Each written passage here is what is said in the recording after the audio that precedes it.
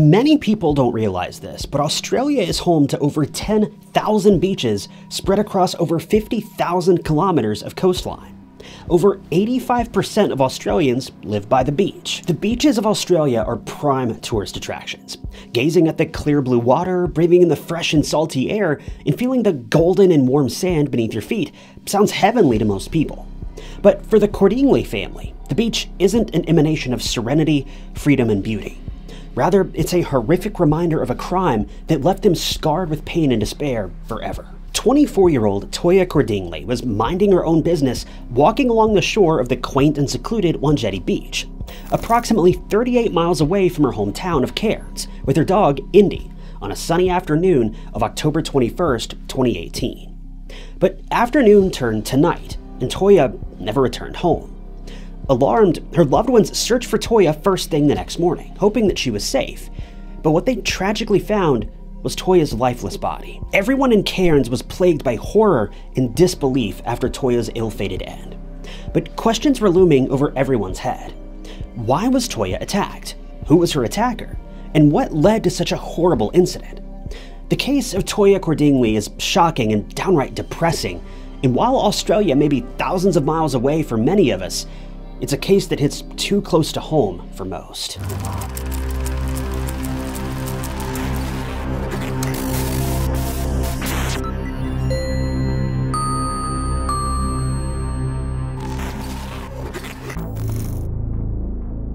If you're watching this video, that means you're probably interested in true crime. And if you're interested in true crime, then I'd be willing to bet you'd be interested in this channel, True Crime Stories. So do me a quick favor and hit that subscribe button below. It's totally free and keeps you up to date with all of my future cases. Toyah Jade Cordingley was born on June 14, 1994, to parents Troy and Vanessa in Cairns, Queensland, along Australia's northeastern coast. She was the only child of her parents, and the family of three had a good life. But not for long. See, when Toyah was still very young, her parents got divorced. Even though Toyah's parents loved her to bits, their marriage wasn't working out. Troy went on to marry a woman named Mary, and Vanessa married a man named Darren Gardner, and they went on to have two more children, Jack and Lena. Even though divorces can have a significant impact on the child involved, Toyah didn't seem to mind. If anything, she was excited to be a part of two families. So she was adjusting really well to her family's new dynamic. She even had a great relationship with her step-siblings, and everyone loved the vibrant and cheerful Toyah.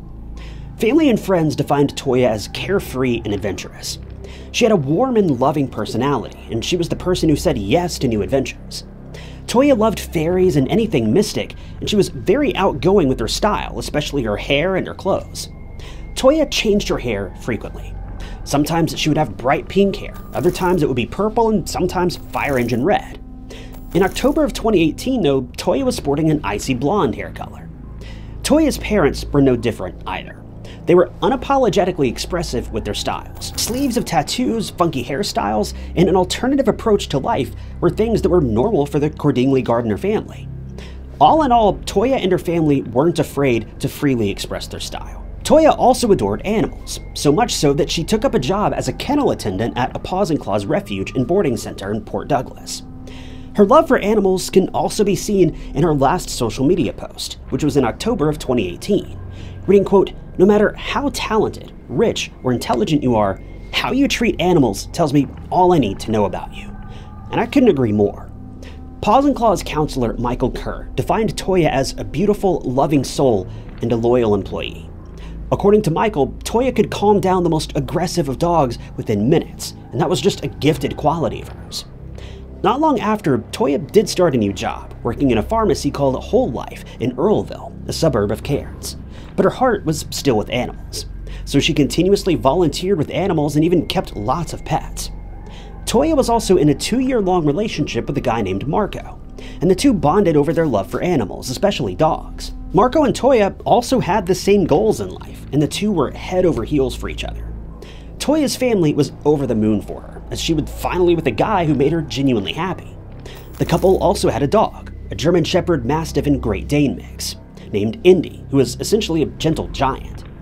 Toyah and Marco moved in together with their pets, and life was perfect for them. But this would all change in the most heartbreaking way, on October 21st, 2018. the Cordingley family would be struck with something so unexpected and so tragic.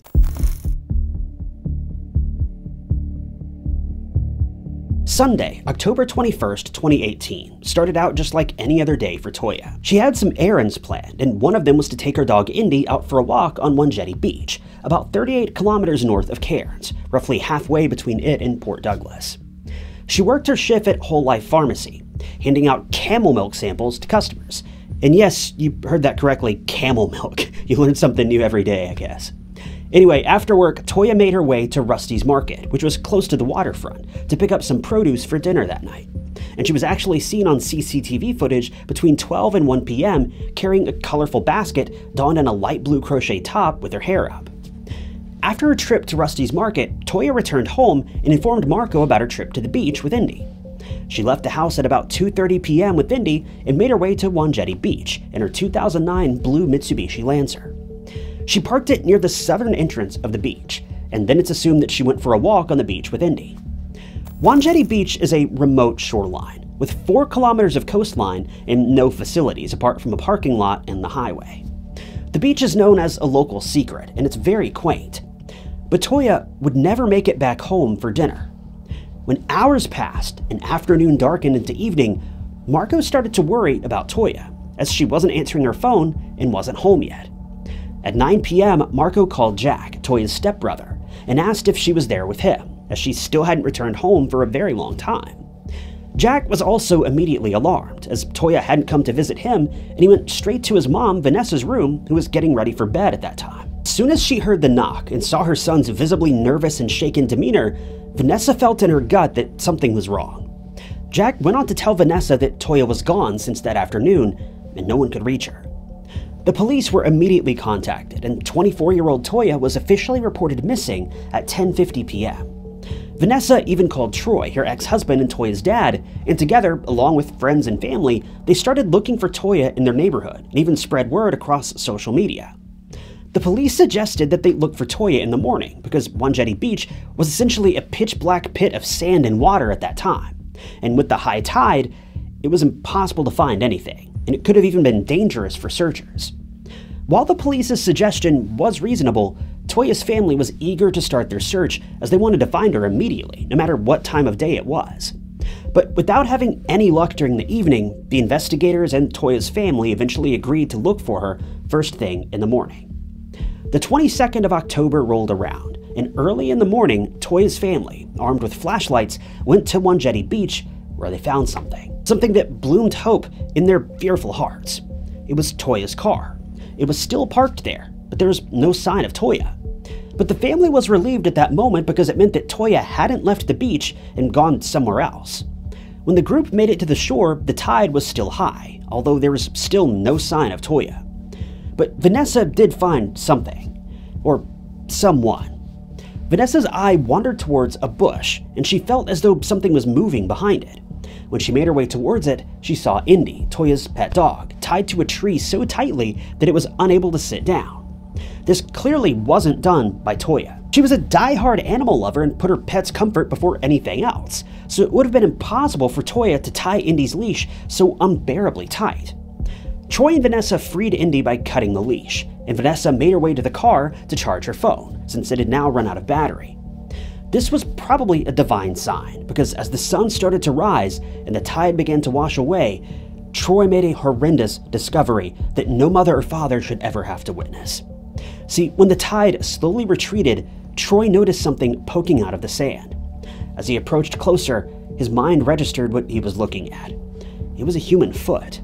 About 800 meters away from where Toyah parked her car at 7:45 a.m., her body was tragically discovered by none other than her father, buried in a shallow grave. The sight of his only child in such a terrifying state is forever burned into Troy's mind. Toyah was disrobed and had sustained violent injuries, possibly from a knife. Vanessa was informed of her daughter's discovery and tragic passing by Jack, her brother, and she was struck with shock and disbelief, and then unadulterated horror and grief. Her 24-year-old, life-loving daughter had been taken away from her in such a tragic way, and she couldn't do anything but cry. Vanessa, because of how grave Toyah's injuries were, wasn't even allowed to see her daughter as she was being taken away from the beach. It's so harrowing for a parent to go through this. Troy and Vanessa knew that their lives would never be the same again.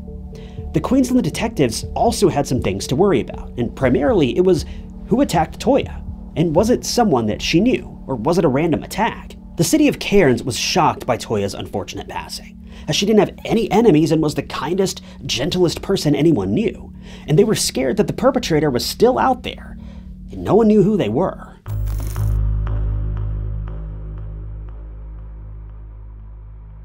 Even though One Jetty Beach was a beautiful place to visit, it wasn't the safest place for women. This sandy beach had an uncomfortable history that made it unsafe. See, there were multiple occasions when girls and even young women, including Toyah's best friend Megan, had gone to the beach for a fun getaway when they saw random men peering out of the bushes watching them. Some of the incidents were downright indecent and uncomfortable for the girls because men would disrobe and perform inappropriate acts right there in front of them. This string of incidents left girls and women with no choice but to flee the scene in obvious discomfort and fear. Since it was a remote place surrounded by bushes, shrubs, and a highway, One Jetty Beach became a hotspot for predators and vile people. To be at this beach in the presence of friends was bad enough, but when you consider that Toyah had been completely alone that day, aside from her dog, well, the story speaks for itself. So the question was, is this what happened to Toyah? Did one of these predators manage to grab her and do the unthinkable? Amidst the investigators trying to uncover clues that could lead to answers for the grieving Cordingley family, Toyah's funeral was held on November 2nd, 2018, and hundreds of people flocked to say their final goodbyes to a bright young woman whose life was tragically and unexpectedly cut short. What was so heartbreaking was that Marco, Toyah's boyfriend, attended the funeral with Indy, who was with Toyah on the day that she was tragically attacked. I know a lot of people joke about what if dogs were able to talk, but in all seriousness, if there were ever a time for a dog to be able to speak up, it would be right now. Indy likely saw the entire attack from beginning to end, and those memories are simply etched into that dog's mind, never to be released. At the end of the funeral, Toyah was laid to rest with freshly picked flowers, surrounded by the people that she impacted so deeply. Meanwhile, the investigators taped off the beach, and divers and canine units were called to find any traces of another person that could be Toyah's killer. DNA testing, surveillance footage, forensics, witness reports, everything was checked by police. They even checked cell tower activity on the day and time that Toyah was at the beach. The detectives also had obvious suspects at the time of the crime, including Toyah's boyfriend Marco and her stepdad, Darren. But they were both soon ruled out because not only did they have airtight alibis, but it didn't make much sense as to why any of them would want to hurt Toyah. Moreover, there was another very confusing part about this whole case, and that was the question, why was Indy unharmed? Usually, when an evil person commits heinous crimes, they unfortunately don't leave pets unscathed. But to investigators, Indy's survival meant that the perpetrator was possibly someone Toyah and Indy both knew, which could explain why the dog didn't attack when Toyah was nabbed by her assailant. But it was soon found out that Indy was an obedient dog by nature, and even though his size would make people run for the hills, Indy was affectionate towards even strangers. So the idea of Indy being willing to tear down Toyah's attacker, well, it seems fairly unlikely. Anyway, the investigation was massive, and even included alternative and voluntary DNA testing of residents living near the crime scene, so that investigators could shrink their suspect list down. Investigators also looked at cars driving down Captain Cook Highway. And finally, after 6 months of combing through all the footage and cell tower details, the investigators had a suspect. They found him based on dashcam footage, geolocation, and a bizarre car that was seen swerving down the highway that overlooked the beach on the same day Toyah went missing. When police ran the plates, they came across two very shocking things. First, the car wasn't registered to the area where it was seen, so it could have been someone who was simply visiting One Jetty Beach. But the second detail was more alarming, and it was that the person who owned the car left Australia on the day of Toyah's disappearance, taking a flight to India. This was alarming for investigators because now catching the perpetrator was going to take a cross-continent effort. But who was the man, and what was his connection to Toyah?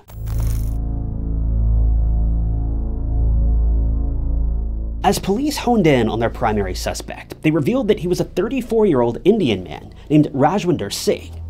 He made the move from India to Queensland years ago and was currently working as a geriatric nurse in a hospital about 90 kilometers south of Cairns. When the detectives visited the hospital where Rajwinder worked, coworkers remembered him acting weird and closed off a couple of weeks before the 21st of October. Rajwinder was apparently suffering from depression and chose to stay in his own company for the most part. He never really got out much and didn't associate with his coworkers outside of work. But this didn't sound alarming at first. Sometimes people just prefer to keep to themselves. But the police made their next stop, which was none other than Rajwinder's home. Unsurprisingly, they didn't find him there, but rather his wife and 3 children, one of them being a newborn. According to Rajwinder's wife, he left Queensland coincidentally on the 21st of October, heading for Sydney. There, he stayed with his sister for the night before catching the flight to India. Rajwinder's movements and hasty actions further solidified the investigators' suspicions. But there was more. When police talked to the witnesses, they stated that Rajwinder's face, neck, and even his hands were littered with scratches and bite marks, which is very concerning. Australian investigators knew that they had to work together with Indian law enforcement to track down Rajwinder and extradite him back to Australia to face the law, because these wounds he'd sustained had almost certainly come from Toyah. At least this was the theory detectives were operating under at the time. But it wasn't going to be easy to track this man down, and from that point onwards, a long and brutal waiting game began for Toyah's family, which was frustrating but inevitable. Extradition processes can take a lot of time to reach completion, because you're talking about 2 countries coming to the same page regarding the presented evidence to catch a criminal. It can essentially be a court case in and of itself, and we all know how many years court cases can take to reach a conclusion. Even though Australian police knew that Rajwinder was in India, after confirming with Indian detectives, things weren't going to be smooth sailing. The Australian government wanted to present rock-solid evidence against Rajwinder, which they had in the form of DNA found at the crime scene, and they didn't want to scare Rajwinder away because he seemed to have a tendency to flee when things didn't go his way.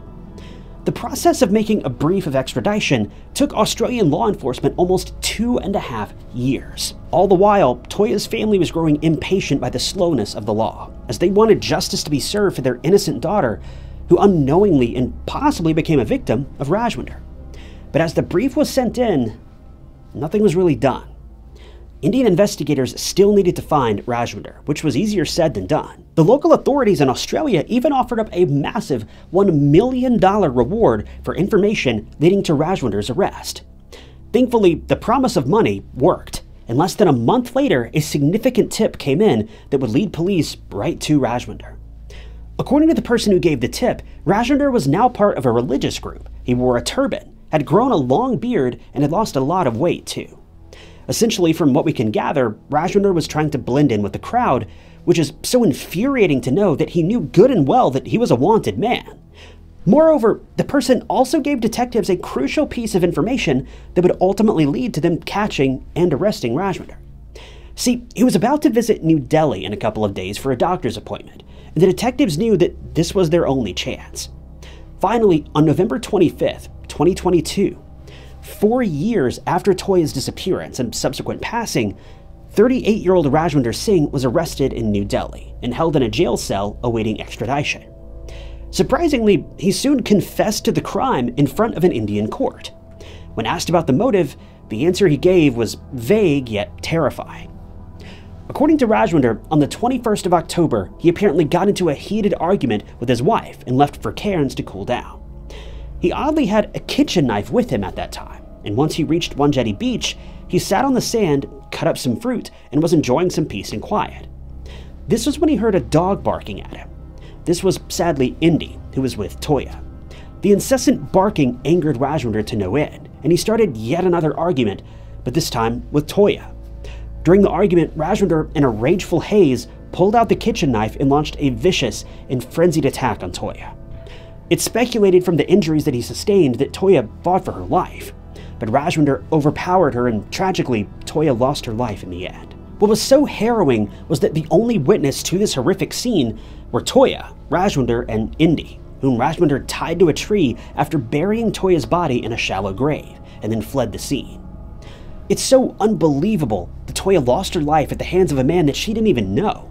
She was simply walking on the beach with her beloved dog when she crossed paths with an unstable Rajwinder, who mercilessly attacked and ended her life over such a minor issue, which I don't even know if you can call it that. It's just a dog doing what dogs do, bark. It's essentially normal behavior. Toyah lost her life for literally no reason at all.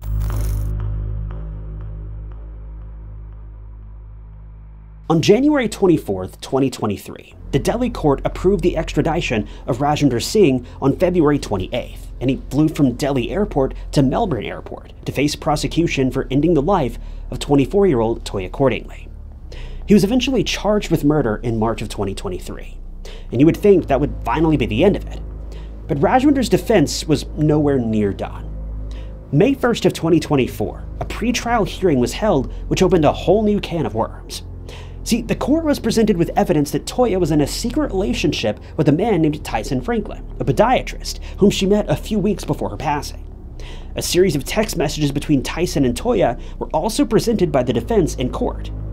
In the messages, Toyah confided in Tyson about how Marco was, quote, angry at the world, and that those emotions had been projected onto her. Tyson even appeared in front of the court and stated that he and Toyah had chemistry. Tyson also confessed that he was in contact with Toyah via text until her passing, and that Toyah told him that she was considering moving to a new place by herself. Shockingly, Tyson was questioned by the investigators at the time of Toyah's disappearance, although he conveniently left out the part about him and Toyah secretly seeing each other. But he confessed to them being involved with one another in court during a cross-examination. Now, it's unclear whether Toyah was actually seeing someone else besides Marco, her boyfriend of 2 years, or if this was just a ploy by the defense to deter the actual course of the case. While Tyson and Toyah certainly were friendly with one another, I wasn't able to find any concrete proof that the two were romantically involved. The reason I tend to believe that they weren't is because Toyah's plans for the future. For example, moving out on her own. She didn't seem to include Tyson in this. She strictly said that she wanted to get away from Marco for a while and nothing else. Regardless, this revelation has brought about some new opinions on Toyah's case. The vast majority of people still believe that Rajwinder Singh is responsible for Toyah's death, as his fleeing the country following Toyah's demise was very dodgy considering that his wife just gave birth to a newborn child. He'd sustained mysterious injuries, his car was seen at the area at the time Toyah disappeared, and he also confessed to the crime, although he later recanted this confession. On top of that, he even tried to change his appearance to blend in with the crowd, all of which is highly suspicious. But there's another opinion of some people that Rajwinder Singh wasn't the one to attack Toyah. Rather, it was someone close to her. This opinion points fingers at either Marco or Tyson. Some believe it's possible that Marco took Toyah's life because he found out about Tyson. But again, there's no evidence to suggest that Toyah and Tyson were romantically involved. Also, Marco was cleared as a suspect very early on, and Tyson didn't seem to have any ill will towards Toyah whatsoever. So Tyson can't be put at the crime scene either. There are so many unknowns in this case, and unfortunately we'll have to wait for the trial to find out how all of this really unfolds. Speaking of the trial, as of the most recent updates, Rajwinder's trial for Toyah's murder has been delayed to February of 2024, after his attorney, Angus Edwards, applied for an adjournment at the pretrial hearing held on July 19th of 2024. The reason for the adjournment was that the defense team needed time to go through heaps of evidence to properly represent Rajwinder and his involvement in Toyah's passing. The Cordingley family is finally at the point where they feel like justice will be served for Toyah. After spending 6 long years waiting for updates on Toyah's case, the painstakingly lengthy extradition process, and the eventual extradition of Rajwinder, well, it's taken a toll on the Cordingley family. They've lost faith in the Australian justice system, all the while facing harsh criticism from the people around them. Toyah's mom, Vanessa, expressed her sadness at a certain group of people in the community who brutally judged the family and their so-called alternative lifestyle. It's just so heartbreaking that an already bereaved family is being constantly bombarded with such cruel words just for being themselves. I'm telling you, across the globe, we seem to live in a culture that constantly preaches about equality and inclusion. We keep seeing all these different movements and hearing all these statements from people who are constantly preaching about equality. But let's be painfully honest. People only want equality for those whose lifestyles align with their own. That's the God's honest truth. The fact that people are badgering Toyah's family just because they're a little unusual, shame on you. The case of Toyah Cordingley may be well on its way to closure, but it's not there yet, and this is what makes everything so unfulfilling and disheartening. Toyah was a young and vibrant woman who had her whole life ahead of her, but everything she had planned for her future crumbled, and she never got to live her life to the fullest. Toyah's family is not even close to moving on with their lives. With Rajwinder's trial due in February of 2025, the Cordingley family is counting down the days until they can finally move on to the road of healing from this irrevocable loss. If Rajwinder is the person who snuffed the life out of this innocent and unsuspecting young woman, then this is so frightening. To think that you can randomly cross paths with someone so volatile and unstable is just beyond eerie. This case is a shining example that danger can be found literally anywhere. Broken, disturbed people are walking among us, and we probably pass by multiple people like Rajwinder Singh every single day without knowing it. We can only hope that the trial can hold answers for the Cordingley family, as well as the closure that they need to finally move on with their lives after experiencing such a perpetual nightmare.